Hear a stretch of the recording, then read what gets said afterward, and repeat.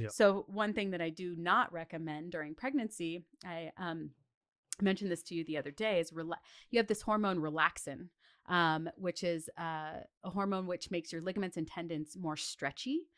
And so I do not recommend holding poses for a long period of time. If we're doing these active yoga things where we're really strong in our pose and we're holding our pose, that's one thing. But if we're going into like a yin yoga and holding poses for a long period of time, that can overstretch a pregnant woman's joints, pregnant and postpartum, because relaxin's in the body up until they're done breastfeeding, sometimes longer.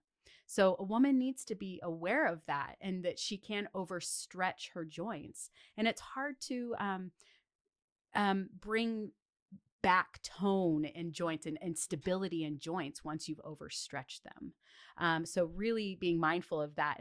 So being strong in poses and continuing